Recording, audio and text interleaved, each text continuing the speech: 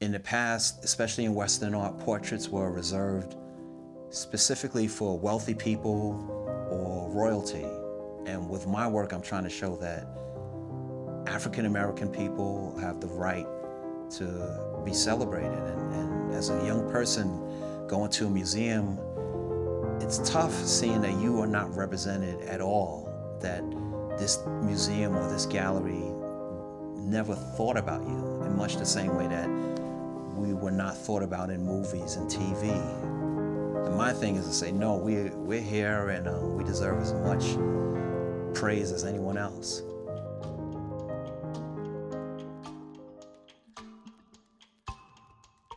Spent my childhood in Brooklyn during the 70s and 80s, during the formative time of hip hop. And since I was always into art, my thing was graffiti. I started with the tag Ace, and I was tagging all over the place in my part of Brooklyn. That became part of my identity. My interest in comics started at a young age when my mom bought me a Spider-Man comic book. And the character resonated with me because I felt as a boy that I could be Spider-Man. Like, he had this mask in a way that was different from other characters. I knew I could never be Superman because he's a white dude. Same thing with Batman, he was a rich white dude. So my current portraits are a combination of the colors from graffiti and the intricate designs of graffiti design with the futuristic imagery of comic book characters like Silver Surfer, because of his reflective surface of his body, and his story was that he's exiled to this planet in the same way that African Americans are exiled in America. The name of the upcoming show is Mask, Portraits of Times Square and Luxury Graffiti. So in the Luxury Graffiti case piece, it's mostly a light blue piece with tags of burgundy and blues and greens. It's the only piece that has actual tags on the canvas, and it was the first painting out of the series.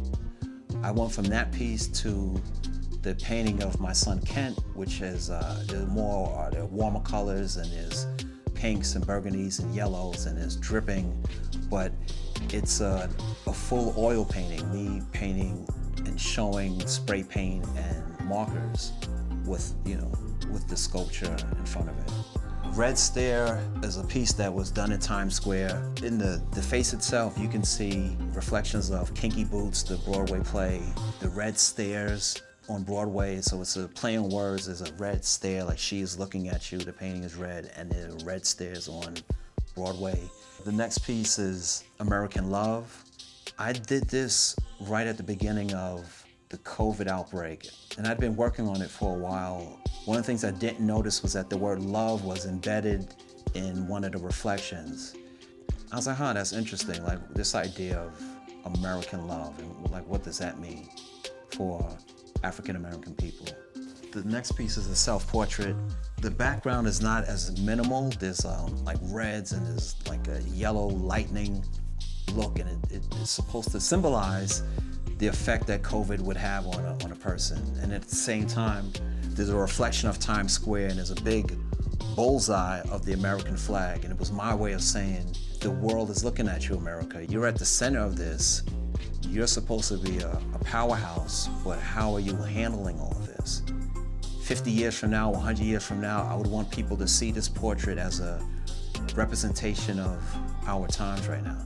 Luxury Graffiti, Kelly has, reds and blues, and it was one of my first attempts of really getting the drips of a spray paint, but doing it with oil paints. I want people to see themselves when they look at the pictures. Even though they're African American subjects, I want anyone to look at this work and see part of themselves. I want them to see the sense of humanity in the pieces. They look futuristic, but me making them look futuristic was a way of stripping away the racial coding of skin color.